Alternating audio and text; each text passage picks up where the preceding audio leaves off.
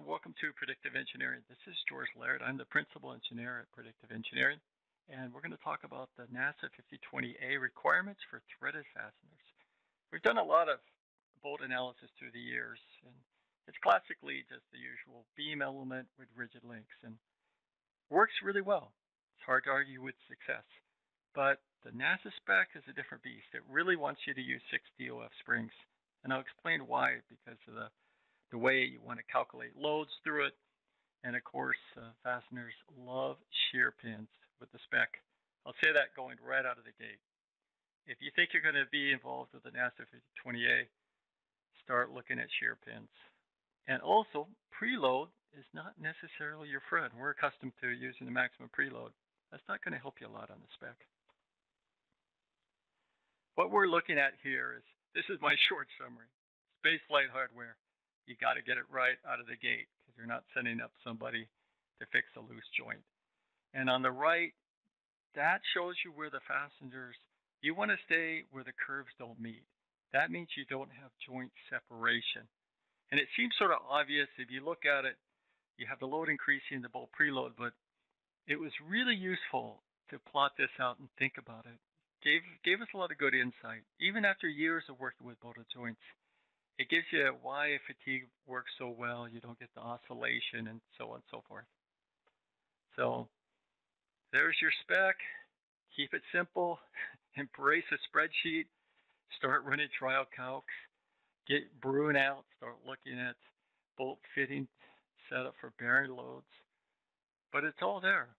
It just takes a little time to read. And they give you some very basic formulas to go through it.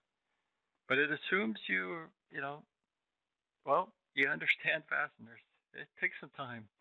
One of the things that you run into on bolt preload is that unless you have a laboratory and have measurements, they're going to require a huge variation between min and max bolt preload, and a preload variation of 35%.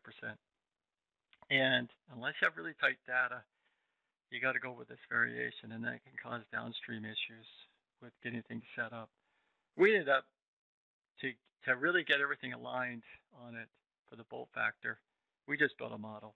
Yes, there's hand calcs, and they sort of work out to 0.25%, but it was really gratifying to build a model and explore this, and then come back and say, yeah, it's 25% on the bolt factor. And the bolt factor determines how much load is going to get transferred into the bolt.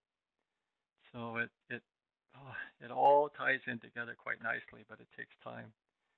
So once you have that baseline information worked out, then you can go ahead and crank to the numbers for the margin of safety on it. And then you also have bearing loads for the shear pins, and most shear pins are potted, of course, to keep them in place. And so we actually did a full 3D model. Even though Bruin was nicely done, the margin was sort of tight, so we just did a 3D model in LS-DYNA with the nonlinear properties of the potting compound and full shear load pulled in off the FEA model. And our biggest takeaway was you really got to dump everything out from the FEA model because you're going to be rerunning, of course, different scenarios. So we had an API script that dumped it all in the spreadsheet, and we could modify things on the spreadsheet to get there. And you'll find out that really, on the FEA side, you can do a sensitivity study, and you'll find out where the diameter of the pin is not that critical once you get to a certain limit. And then you start running through everything. So that's about it in a nutshell. If you have any questions, you can take a look at our website, Predictive Engineering.